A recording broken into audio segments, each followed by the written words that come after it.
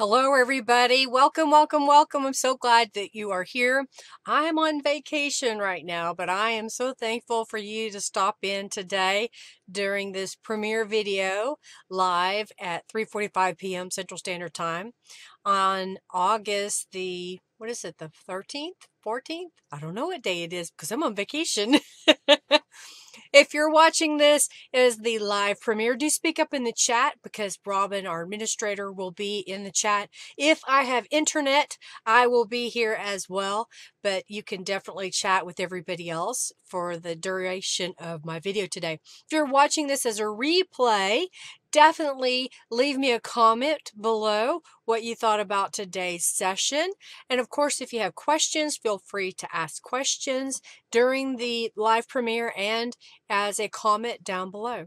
Alrighty, so last week I decided to do some direct to paper mixed media using book pages, stencils. We used some acrylic paint. We used some Tattered Angels Glimmer Mist. We also used some color bursts by Ken Oliver. So here are a few of the pages that we made. I thought what I would do right off the bat is basically recap how we made those pages by making one. Maybe, I think one will be good. That way you get the idea and you can go from there. So I started with some book pages. I generally like to pick up a new book, not a really old book, unless the old book has really good sturdy paper for my mixed media projects. I pick up whatever I can find at the dollar store. Dollar Tree is what we call it, $1.25. And I do by size. So I will look at the size of the book. Sometimes I'll even take a piece of paper with me or a ruler and I'll measure it. I want it to be at least bigger than 8.5 inches tall and at least wider than 5.5 inches because I like to use a whole page sometimes, and it's nice if it's at least the size of your largest journal page that you like to make. I've got a couple of things. I've got a brayer. I've got some acrylic paint, just acrylic craft paint. Doesn't matter what brand it is. The better the brand, the smoother, the more opaqueness that it's going to have when you're done. Maybe a little bit cheaper. It's probably going to take a couple of coats. It may have a chalky feel to it. So don't feel like you have to have one particular brand over another. And I've got a soft rubber brayer. If you get a hard rubber brayer, it has a tendency to leave hard lines. Those are really better for using on like linoleum or when you're doing printing with a block because they can work together well. All right, so I have some Island Blue acrylic paint here. So I'm going to put a little bit on my page, and I may need more than what I put down, and it's okay to add more as you need it. If you don't have a brayer, don't want to buy a brayer, you can use a gift card. Just scrape it across your page. I don't want to use that today because I want smoother images of paint, meaning no big ridges. I do have too much paint, so I'm going to grab another paper, kind of roll that off.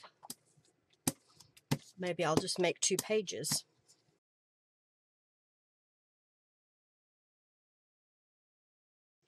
So you can fuss with this as long as you like. If you want to have a more opaque, you may need to add more paint. I think mine looks pretty good. I am going to put a stencil pattern on top.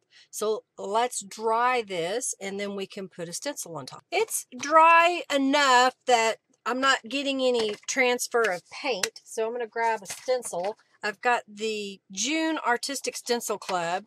So I'm going to grab one of those designs. Which one do I want? I think I'm going to do a couple of different ones maybe. So I'm going to turn this sideways. All right, maybe I can do it like that. I don't know why I didn't think that way when I had it turned this way. Sometimes you just got to think about it a little bit, okay? All right, so now what I want to do is I've got some acrylic paint. This one is Cobalt. And I've got my brayer still. So I'm going to put a little bit of paint. Usually I use a palette and I didn't get one out. So I want to kind of just add a little bit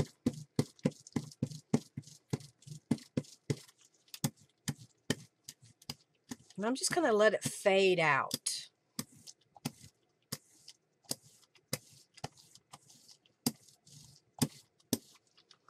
Let's see how that looks.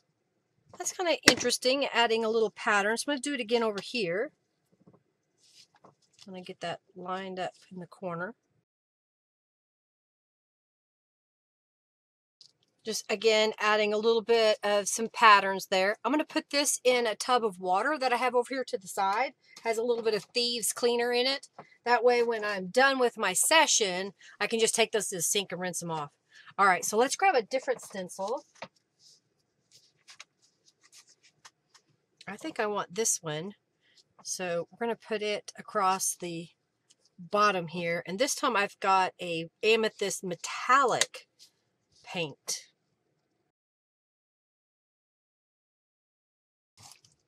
Let's see how that looks.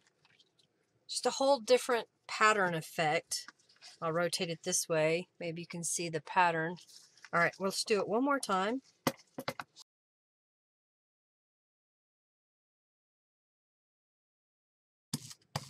I used a little bit too much paint, but I'm just going to clean my brayer off. All right, so I'll peel this one off. And then I'm going to put this in the water and let that dry. Let these dry, let that get cleaned up. All right, I think those are kind of cool. So you kind of get the idea that, you can just keep layering stencils back and forth. You can pick colors that you feel go well together.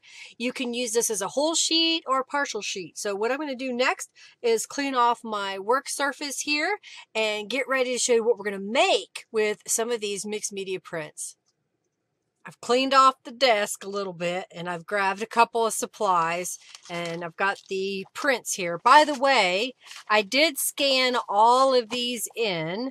Now including these two, there are 52 images. I've already edited 30 of them by the time of recording of this video. If I'm lucky, I will get them all uploaded so that y'all could go see them today. I am going to make this 2 pages here that we did at the beginning of this video as a free digital download. Just go over to lindaisrael.com, create a user account on my website, and then you can go to the digital downloads following the link in the description box, and you'll be able to get this for free. All right, so let me set this aside. What I thought I would do is a small accordion folded journal that could maybe be more like a folio per se as a journal, because you may just want to put some pockets in it to hold some supplies to pass along to a friend. Maybe not a true full-blown junk journal. Maybe you'll put some notepads in it or something. So I've got some oversized postcards, and these measure 6 by 11 inches. And I have some large book pages here, and I think they are 9 inches by 12.5 inches. They don't have to be this big. It's just that I wanted mine to be at least 8.5 inches tall because I like to work in that format. So what I'm going to do right now is trim down the postcards to be 8.5 inches tall. And I'll save that piece, make a tag or something out of it. How is everybody? I hope you are well. I hope that you're having a great week. I'll be back next Monday. At the time of this recording, I had not decided what I'm going to do. Depends on what I can get done in the next 24 hours. So it may be a continuation of what we're working on today. I think that's what I'm going to do, is make the base, and then at the next live stream, I will embellish the base. How's that sound? All right, so I'm going to trim these to be 8.5 inches tall. I think, I don't know, I'm gonna trim 4 at least, maybe 5. All right, so what I want to do is, my pages are going to be basically 6 inches across. So I'm going to take my Fabri-Tac glue, because this is shiny and sometimes Aleene's tacky glue won't stick to it, and I have just a little bit of this glue left, so I'm hoping there's enough for today.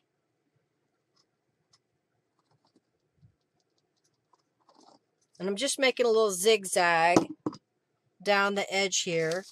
I'm going to grab a book page, and I'll come in just a little bit so you're not too close to the edge. Well, apparently I didn't get that cut as narrow, but that's okay. And then I'm going to slide it over, and now I'll use my Aleene's tacky glue, and let's glue this one on here.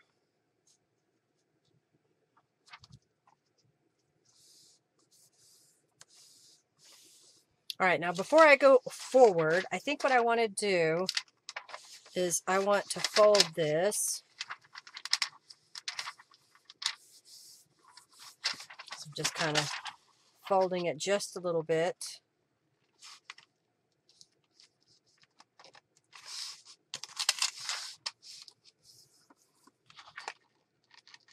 So I'm kind of pushing that book page out just a smidge, like, I don't know, I don't even think that's 1/8 of an inch there. And then I want to go ahead and just kind of accordion fold this loosely. So I'll just line it up as best I can with the edge and crease that over. And go back the other way.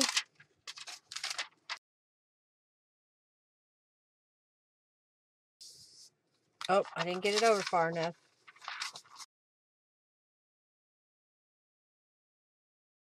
All right, so I just want to see how big I want to make this. So the cover, a page, and the back cover. Do we just want the one? Because it's actually going to go like this, and it's going to be two-sided, which means when we go around this side, we'll have a page in the middle, right? Maybe I need to do one more. I'm going to go ahead and line this one up as best I can, because it seems like I got a little crooked. Yeah, that would go here, like that. Yeah, so I can glue this to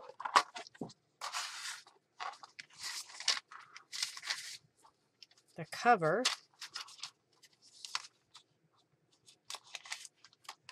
Oh wait, go this way. Go like this, and then like that. This is going to be covered, and then when we flip over, we have this, and then we have that. I think that's right. Or is that this? Okay, that's what I'm doing. All right, I was confusing my own self. All right, so I'm just going to glue this piece down. Get my... This one actually is rough on this side, so I'm going to use my Aleene's. Get my bone folder. You can also use a gift card to smooth that out just a little bit. So then if I... Oh, that's still not right. Oh, well, it's going to work. I think it'll be fine just the way it is. All right, so what I'm going to do is put another piece of paper around the cover here. So I'll start it on this side. And I think what I'll do is just go a little bit past, and then we'll cut this piece off.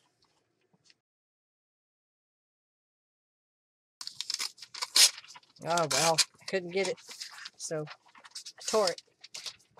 All right, so this one isn't slick, so I'm going to go ahead and put glue on these pieces.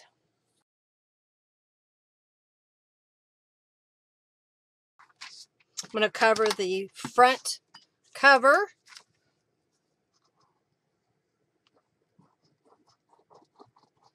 I'm using the Fabri-Tac glue because this one is a shiny postcard.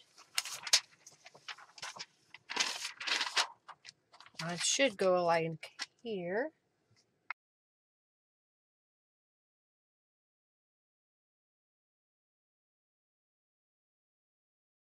I'm just going to go ahead and pull this all the way across. So I'll glue down the postcard. All right, so we're going to fold it back up again. May need some more glue.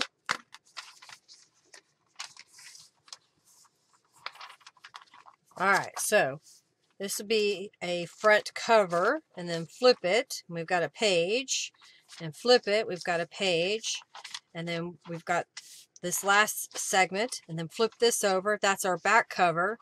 Now we flip it this way, and it looks like it's the beginning again. We got a cover. We have a page, and then the back. Okay, I think I like how this turned out. I wasn't sure how I wanted it. Okay, so now what we're going to do is I'm going to take these pages and cover these different pieces so that we could use this as a foundation. All right. I think what I want to do is cut these. So I'll go ahead, find the straight edge here. And I find that if I am consistent when I cut them, that it kind of goes together as a puzzle piece. I know that sounds strange, but that's 4 inches, and then this piece would be almost 5 inches. So I'll just kind of cut a few of these that same size.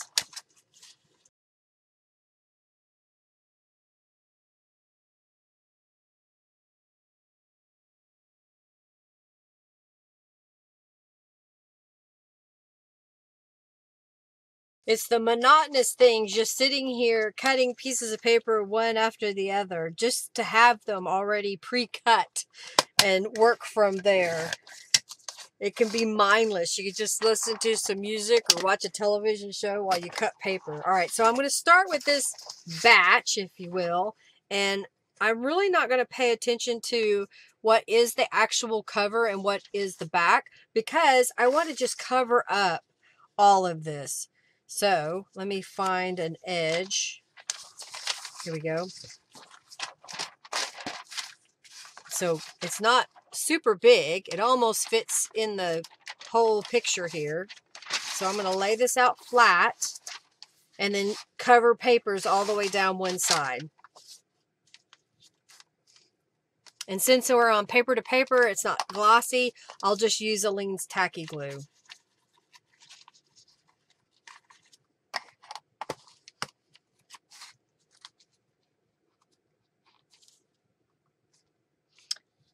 And I might kind of wrap this around to the back.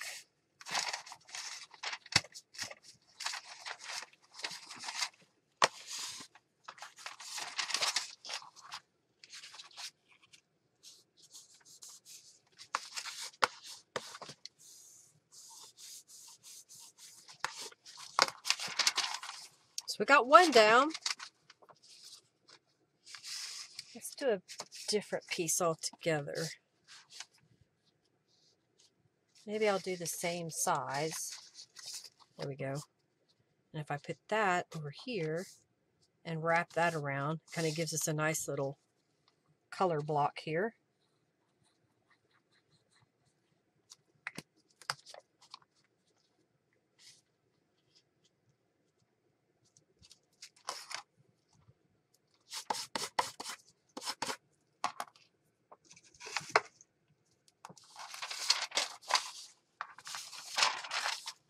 I'm just going to cut this piece off.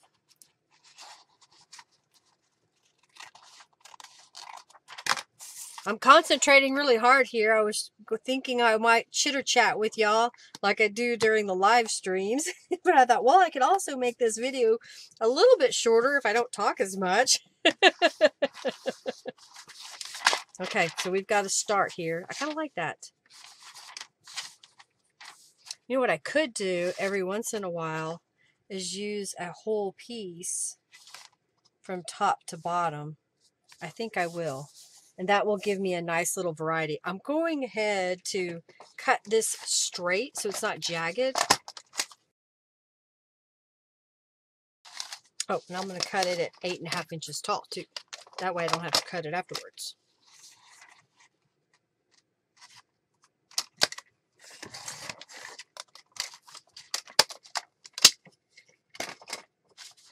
Okay, yeah, I like this idea.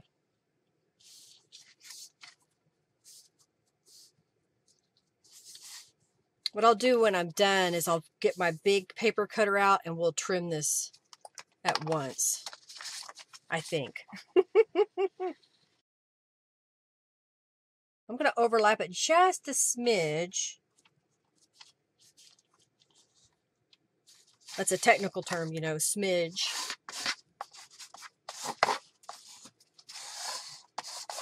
I didn't quite get enough glue on this edge, so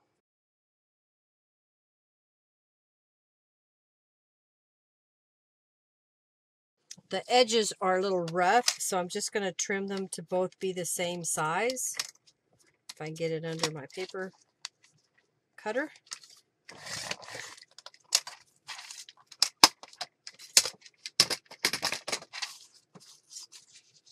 Could put the bigger on top, smaller on the bottom.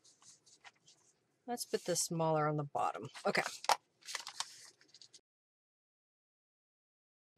I like mixing up patterns just to kind of keep it interesting throughout. And we're going to put pockets and tuck spots on top of these papers. So I don't have to be super meticulous, but I do want them to have a pleasing effect as I put them down. I don't know why I put glue all the way to the edge when I knew I was going to cut that off.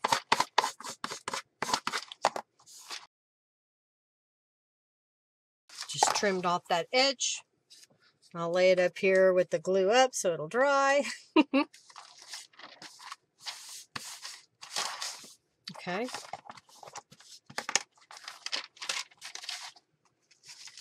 I'm thinking I could do another solid panel. So let's see. Ooh, that would be kind of pretty, wouldn't it? All right, so I'm going to trim this one.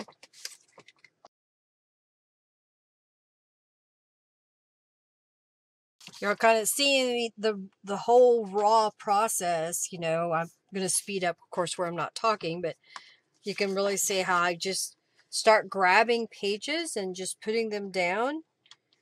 I am trying to keep a color mix in a sense, but I'm really not trying to think too much about the patterns and placement.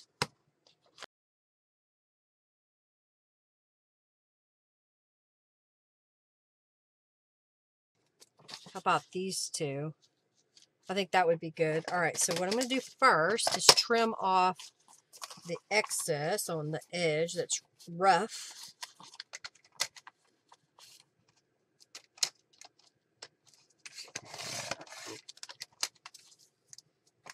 And then I'm going to decide how I want these.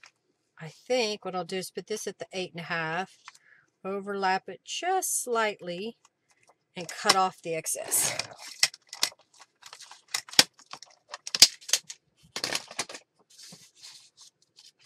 All right, let's put the bigger piece at the bottom.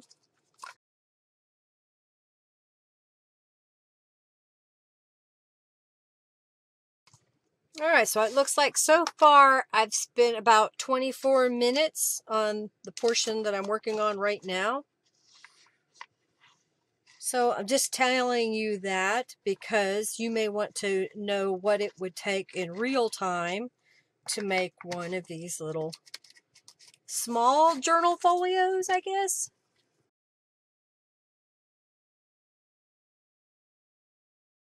There we go.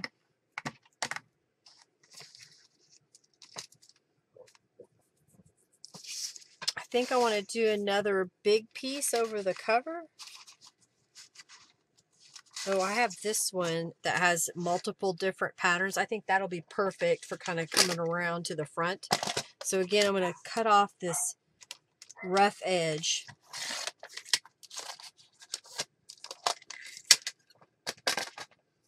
Oh, I forgot. I want to make it shorter too. All right. So I think what I'm going to do is glue here. And then we'll wrap the excess to the front.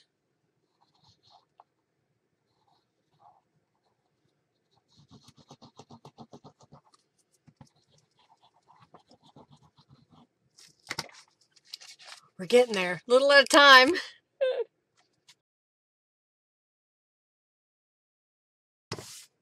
All right, then I'm going to flip this over and glue this piece.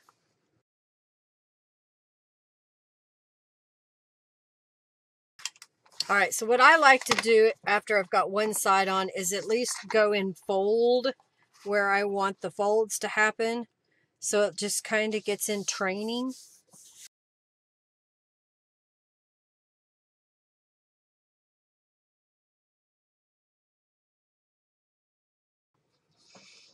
Okay, so I've got this pretty much folded back and forth the way that I want it, maybe. I don't know. You know, you just kind of play with it as best you can. I had to stop for a moment. My dog started barking because they wanted to be fed. All right, so I'm just going to continue on the other side, and I think I'll start over here. I think I want to put, I think I like this page here. Uh-oh, what's going on with my blade? Sometimes my blade, I push too hard and I knock it loose in the housing, and so then it's not round and it won't cut. So if you ever have one of these blades that does that, just pull it out, adjust it. I think I ordered some more somewhere. I know I put them in my shopping cart once. I probably haven't ordered them. All right, so I'm going to put that piece there. While I'm got the cutter out, I like this one, so I'm going to do the same thing to it. We haven't really used this one, so I'm going to use it. I'll use it with this piece. So I'm just going to cut these the same size.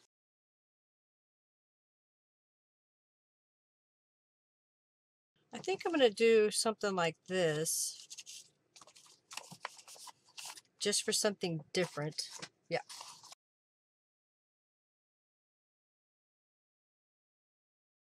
How did I manage to do that? I was cutting another piece that we're going to use to fill in at the very end. So I think I've got all my pieces cut now. So I'll move some things over and then just work on gluing everything down.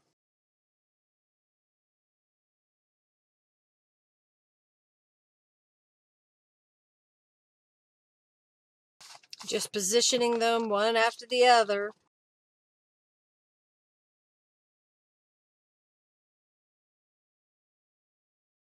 I like this mix of different patterns next to each other. I think it's just a lot of fun, all the different colors. All right, so now this piece is going to go on the bottom, this piece on the top, because I want to kind of alternate big and small.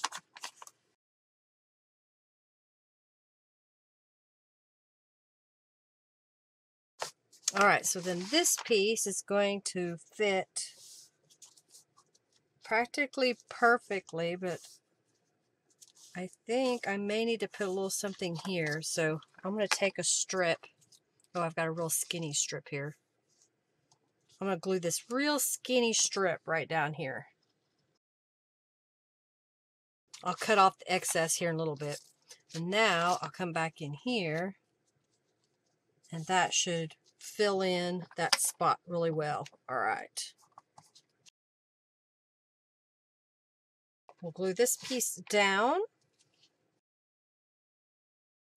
All right, so I'm going to take my scissors and trim off any white that I see.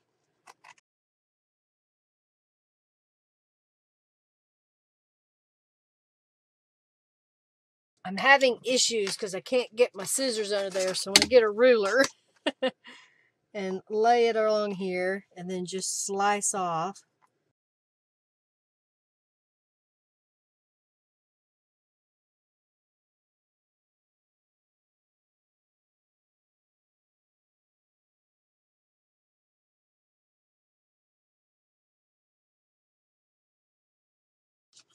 All right, so I cleared away most of those edges. I'm going to clean off my desk a little bit here.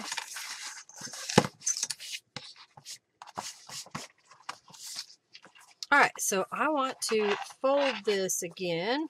So I gotta figure out, this was the inside here. So I'm gonna fold this over.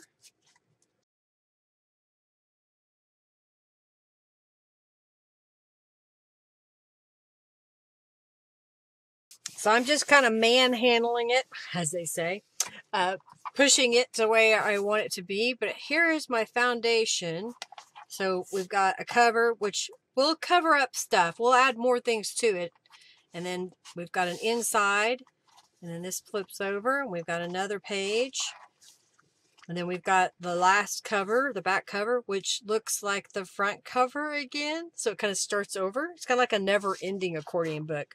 And then you flip this over, and then you flip this over, and you're back to the cover again. All right, so here's what we're going to do.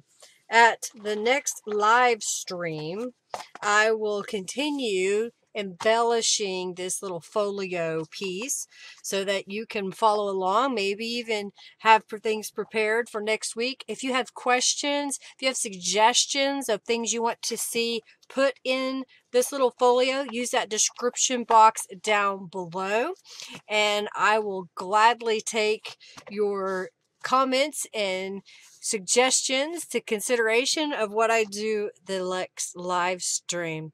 All right, well, I am celebrating my birthday while I'm on a cruise. I hope you enjoyed hanging out with me today while I created the accordion folio. I think that's what we're going to call this, is an accordion folio. It can kind of be a smaller journal.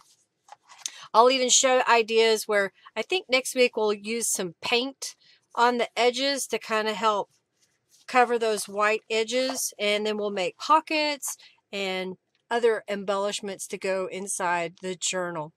If you like this video, give it a thumbs up, share it with your friends. I greatly appreciate when you share my videos and share what I'm doing so that others can find me. And by the way, if you like something that somebody does on YouTube, share it. Leave them a comment. It helps boost their ratings up so more viewers watch them. And of course, then they can make more content because people are watching.